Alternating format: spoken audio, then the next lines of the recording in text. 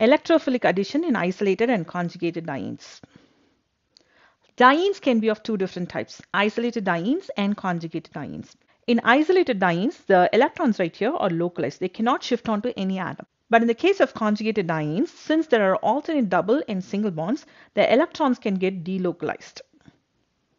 Hence, the reactivity of conjugated dienes towards electrophilic addition reaction will be different. When isolated dienes react with electrophilic agents, they are going to react pretty much in the same way as normal alkenes would do. Say for example, when this diene right here, when this isolated diene is reacted with excess HBr, then both of these double bonds is going to undergo electrophilic addition following the Markovnikov's rule. So let's apply the Markovnikov's rule and find out what is the product that will be obtained. So between these two carbons, obviously this is the carbon that is going to that is having more number of hydrogens. Therefore, this is where the hydrogen from the protic acid is going to go, right? And the Br is going to get added to the other carbon.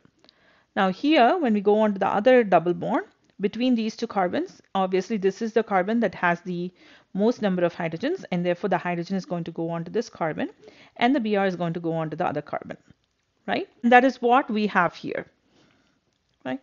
Let's also take a look in the mechanism. First, one double bond is going to react with the electrophilic agent, and then it will do the complete addition, and then the second double bond will react.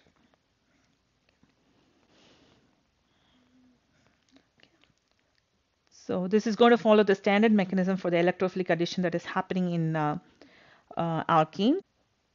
This is going to go and obstruct this hydrogen, thrust these electrons onto Br. Here, between these two carbons, obviously this is the one that's going to be formed as the carbocation, since the hydrogen has been added to this carbon. If we add the hydrogen onto this carbon, then it's going to create as a primary carbocation. We know that the primary carbocation is not as stable compared to the secondary carbocation. So we are going to form a secondary carbocation here, and this will react with Br minus in the next step, and then form the first electrophilic addition product. And once the first electrophilic addition reaction is over, it's going to react with the second equivalent of HBr, where this double bond will go and attack the hydrogen, thrust these electrons onto Br. And this has resulted in the formation of a new carbocation.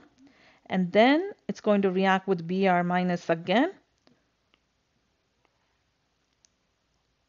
by forming a bond between carbon and bromine to get the dibromo-substituted alkane. And you can see that the two bromines are added here, while the two hydrogens, one here and one here, have been added. Let's say instead of excess electrophilic reagent, you are going to add only one equivalent of the electrophilic reagent. In that case, these two double bonds will have different reactivities. Whichever is going to form the most stable carbocation by the addition of proton is the one that's going to undergo electrophilic addition reaction first. Say for example, when this double bond reacts with the electrophilic agent, following Markovnikov's rule, the hydrogen is going to get added to that carbon, and this is the carbocation that will form. Electrophilic addition reaction at this double bond is going to give us a tertiary carbocation. Let's say you're going to do it on the other side.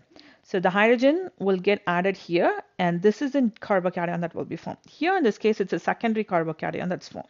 So between these two carbocations, obviously the tertiary carbocation is more stable, and therefore this one equivalent of HCl is going to add to this double bond. And that is the reason why you get this one as the product. The HCl is only going to get added to this double bond. But when conjugated dienes react with one equivalent of the electrophilic reagent, then it has the possibility to give us two products. One is the 1,2 addition product, which is what we normally see in the case of alkenes and isolated dienes, and the other one is a 1,4 addition product, which comes as a surprise. Now, what is this 1,2 addition and what is this 1,4 addition? 1,2 addition is an addition where the two groups in the electrophilic addition reaction is getting added to the adjacent carbons. Say for example, here the hydrogen was added to the first carbon and the bromine was added to the second carbon. So if I'm going to number these two carbons here, okay, they are being added in the first and the second position respectively, and therefore this is called as 1,2 addition. Now in the 1,4 addition, the bromine was getting added to the fourth carbon in relation to the first carbon.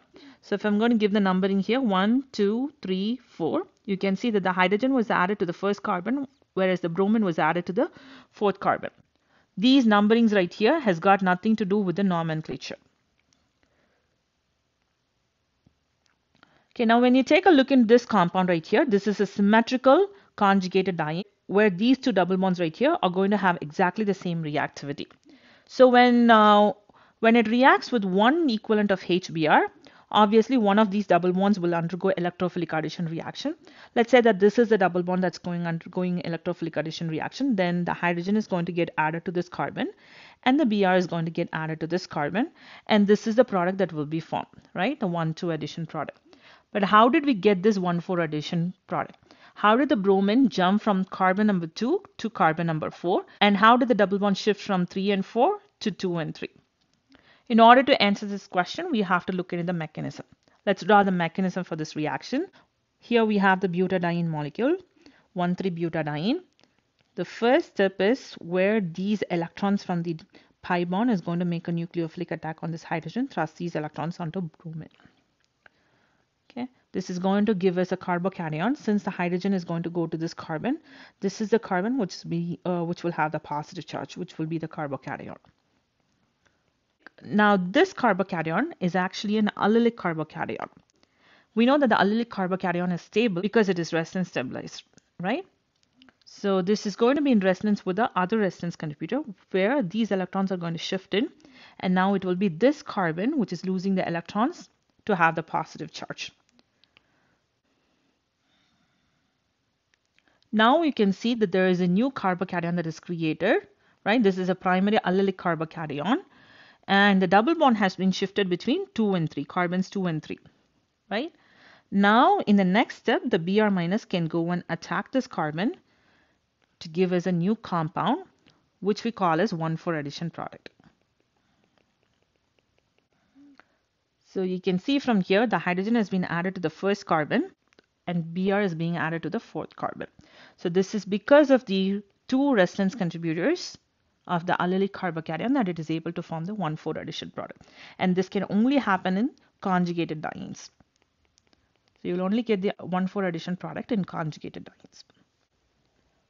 What's going to happen when you take an unsymmetrical conjugated diene and let it undergo electrophilic addition reaction with one equivalent of HBr? Which of these double bonds will undergo electrophilic addition reaction? Now this is going to depend on the most stable carbocation that will be formed. Let's say that this is the carbon, this is the double bond that is going to react, that is going to undergo electrophilic addition reaction. So in which case the hydrogen is going to get added onto this carbon, and this is the carbon that will be having the positive charge. Let's write down the carbocation that will be formed.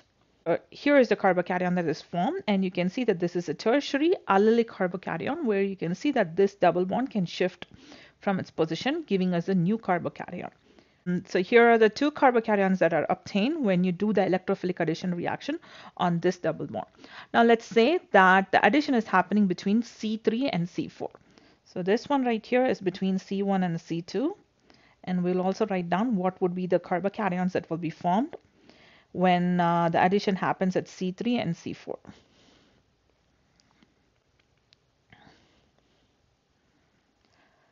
So again, if you take a look into these two carbons, between these two, this is the carbon that has the most number of hydrogens, and following Markovnikov's rule, this is the carbon where the hydrogen needs to get added, and this will be our carbocation. Let's write down the structure of the carbocation.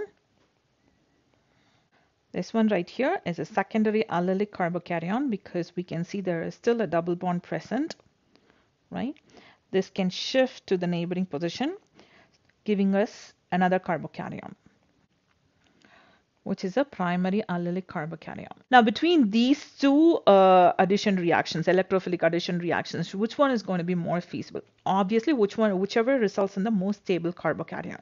So here you have two carbocations, tertiary and primary allylic, but here you have secondary allylic and primary allylic. So because this is going to result in at least one more stable carbocation, the reaction is going to happen, the electrophilic addition reaction is going to happen between C1 and C2. So let's write down the products that will be obtained when this tertiary allylic carbocation will be attacked by the bromine nucleophile. This is going to result us this product, and in the same way, if the Br minus is going to go and attack this one, then here is the product that is obtained. While this one right here is a 1,2 addition where you can see that the hydrogen is added here and the Br is added here in the 1,2 position. So let's number this 1, 2. The hydrogen has been added here and the Br has been added here. So this is 1,2 addition product. The other one is going to be the 1,4 addition where the hydrogen is still getting added here. So here is the hydrogen that has been added and the Br is added here. So if you do the numbering here again, 1, 2, 3, 4, this would be the 1,4 addition product. Here, when this conjugated diene undergoes electrophilic addition reaction, the electrophilic addition reaction is initiated at this double bond, which is going to result in the tertiary allylic carbocation and a primary allylic carbocation, and therefore these are the two products that are formed for this reaction.